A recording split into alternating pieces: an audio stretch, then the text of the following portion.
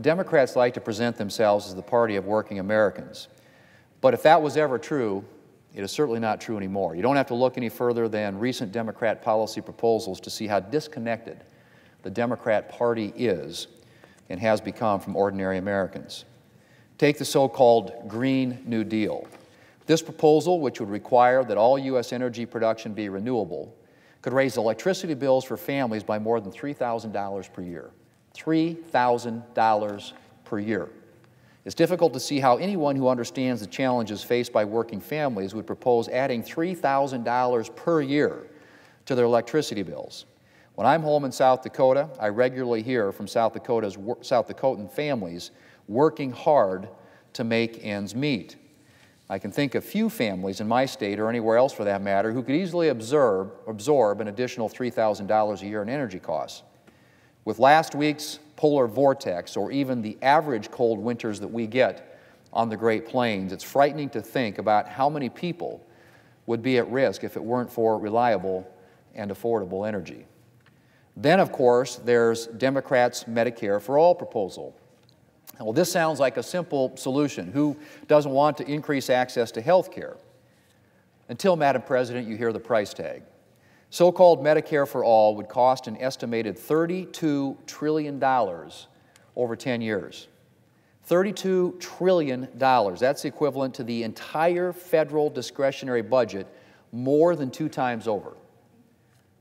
Madam President, Democrats like to present the fiction of free health care. Well, that's precisely what it is. It's fiction. There's just no such thing as a free lunch, and there's certainly no such thing as free health care. Nurses have to be paid. Lab technicians have to be paid. MRI and X-ray technicians have to be paid. The people who cook for patients and keep our hospitals clean have to be paid. Pharmacists have to be paid. Medical supplies have to be purchased. Someone has to pay all those costs. Now, under the senator from Vermont's government-run health care plan, the government would be paying all the health care bills, so the government would pay all those costs.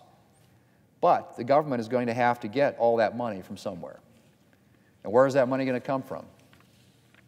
Well, it's going to come from the American people.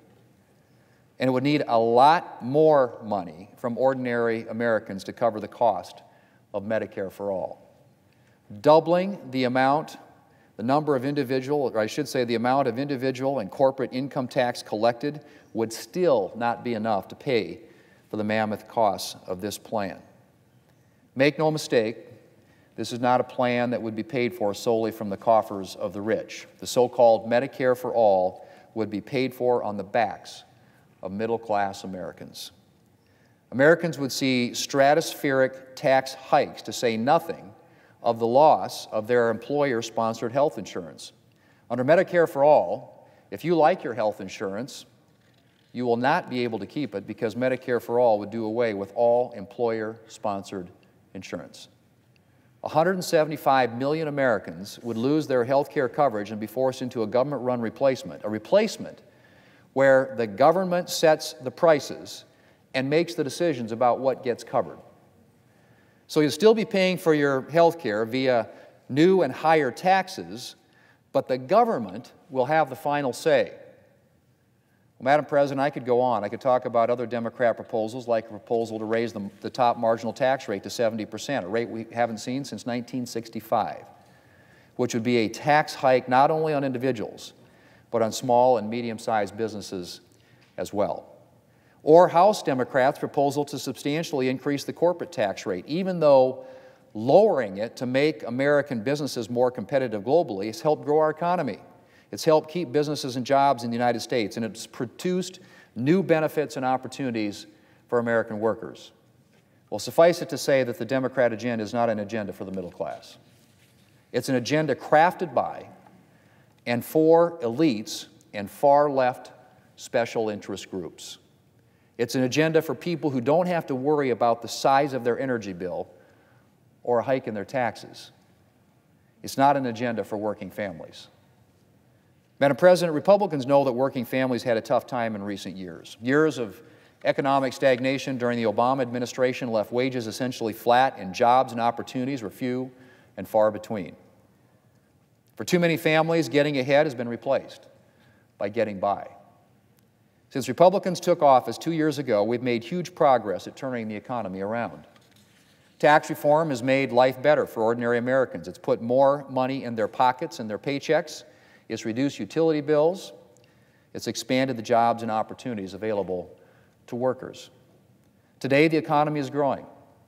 Unemployment is low, and wages are rising at the best pace in a decade. But there's still more work to be done, and Republicans are committed to accomplishing that work. We want to expand the benefits of tax reform even further. We want to lower the cost of living. We want to make health care more affordable. We want to help Americans save for their children's education and for their retirement. And we intend to do it all while leaving Americans in charge of their own decisions. We know that Americans are the best judge of what they and their families need and where their money should go. And Republicans are committed to keeping Americans in charge of their own destinies. We've made a lot of progress so far for American families, and we're committed to making a lot more. And we will oppose every attempt by Democrats to advance an agenda that will result in fewer jobs, lower paychecks, and increased burdens for American families.